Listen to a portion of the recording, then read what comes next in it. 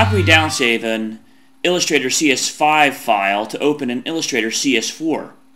Well, it has all to do with how you save the file originally. So if we open the native file and we do a save as, and we do Illustrator, and we do here say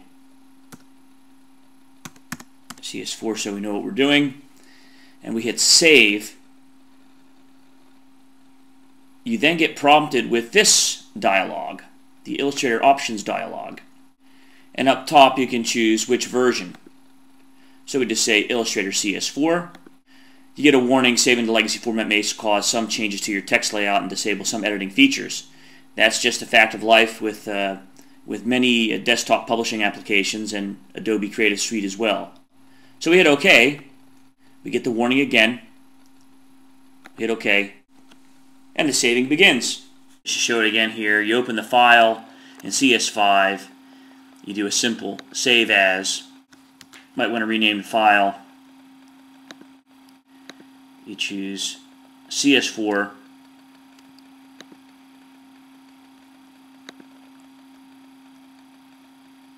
And it's that easy to down-save Illustrator CS5 files to versions that will open in CS4.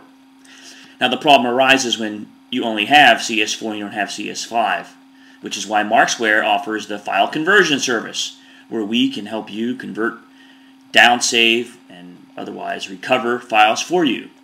Illustrator files, PDF files, Adobe InDesign, QuarkXPress, Microsoft Publisher.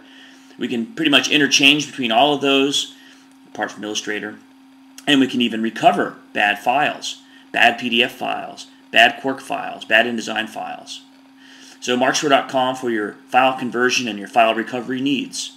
This has been David Dilling from Markzware, signing off.